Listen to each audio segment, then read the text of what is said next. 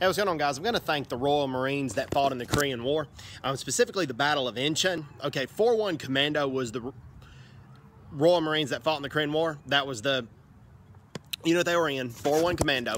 Well, what they did in the Battle of Incheon was they went to Kunsan, okay?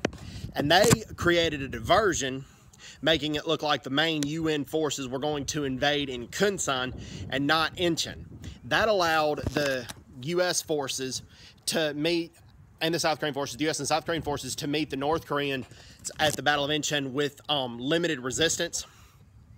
So the British played a decisive role in that. The Royal Marines played a very decisive role in the Battle of Incheon. So God bless the UK.